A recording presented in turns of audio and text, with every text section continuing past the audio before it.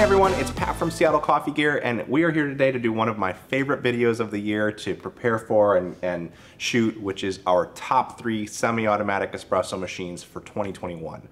This is going to be, as if you've seen these before, you know, we love a lot of different machines out there, so what we like to do is narrow it down to 3 machines that we really want to highlight at the end of the year. Obviously, there's a lot of different machines that might fit your needs differently than the way these do, but we think these 3 machines are 3 awesome options at 3 different price points that are going to be a perfect pick for a lot of our customers and for a lot of people looking for a new espresso machine this holiday season.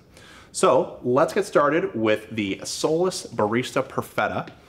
So this is going to be the most affordable of the machines that we're looking at today. This one's definitely the option for anyone who wants to get into espresso for the first time, or if you have purchased a machine that's maybe even more affordable, something that's maybe a little bit cheap, and you want to try sort of a real espresso machine, this is going to be the option for you. So it's got a thermoblock heating element, and it's going to be able to use pressurized or unpressurized portafilter baskets, which is going to mean that you're going to have the option to really dial in your espresso and decide if you like the process of really precise dialing in an unpressurized basket to tease out a bunch of really unique flavors from your shots.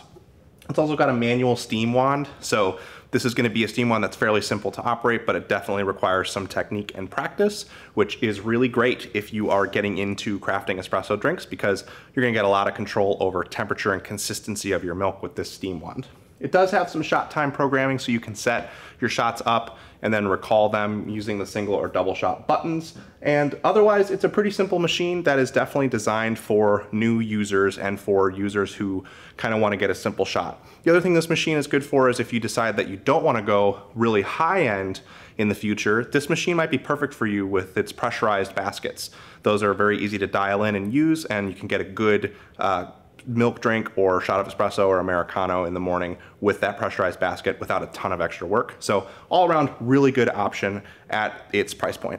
Next up, we have the Breville Dynamic Duo, which is going to be a Breville dual boiler bundled with a Breville Smart Grinder Pro. So this all-in-one package is a really great deal since you're getting both of these options together. It's everything you need to get started with your espresso at home.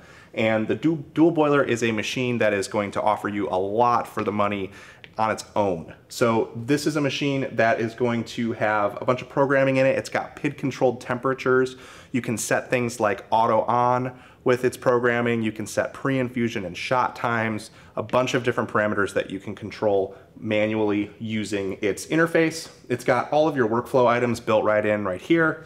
It's got a manual steam wand and hot water spout, so you're going to be able to make your milk drinks and Americanos and stuff like that very easily and get your practice in with those. And it has a pretty cool, larger commercial style portafilter that's a little bit bigger than what you get from a more affordable machine. And bundled with it is the Smart Grinder Pro, which is a really good starter option for anyone getting into really any kind of coffee brewing. This is one of the few grinders that can go from a really fine espresso to a coarser slow brew setting. And we really like its performance at both ends of the spectrum. Obviously, there are going to be higher end espresso grinders that'll give you a little bit more consistency at the finer settings. And there's going to be specially designed slow brew grinders that don't have as many fines and are a little more consistent at the coarser settings. But this is a grinder that will get you there for all of your starting needs. And it's also got some good programmability. You got the screen here that can let you set your grind size. You've got a bunch of different shot options for whether you're grinding amounts for slow brew or espresso. And then you can set your time with the dial, and it all works really easily and well, and it functions really great with the dual boiler. One of the things about this bundle that I really like over some of Breville's all-in-one options like the Barista Express and the Barista Pro is the fact that you can upgrade these two independently of each other. So if you decide you've outgrown the grinder in the Barista Express, you can certainly purchase another grinder, but you can't unhook the grinder from the Barista Express.